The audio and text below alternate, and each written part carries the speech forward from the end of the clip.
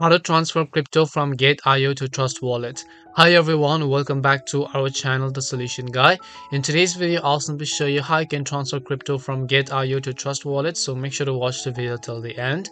In order to transfer cryptocurrency from Gate.io over to your Trust Wallet, it's very simple to do that. It's just like sending money from one bank account to another, right? So what do you need? You need the recipient's bank account number. Similarly, when you're transferring crypto from Gate.io to Trust Wallet, you need the Trust Wallet, BTC or any other cryptocurrency wallet number or wallet address in this case. So first of all, open up Gate.io and then you want to click on where it says wallet from the bottom right hand side.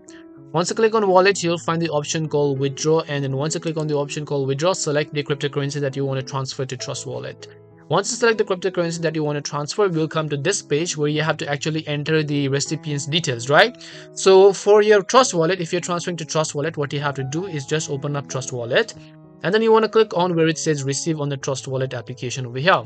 And then once you go ahead and click on the option called receive, if you're sending Bitcoin and receiving on Trust Wallet, you can select Bitcoin, Ethereum, BNB, Smart Chain, or whatever else. In this case, I'll just select Bitcoin, and then here you'll find our wallet address. We'll just copy it over here.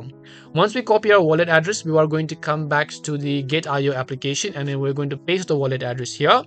And then we're going to enter the description, whatever else it is really optional, and you have to enter your withdrawal amount as to how much BTC you want to transfer.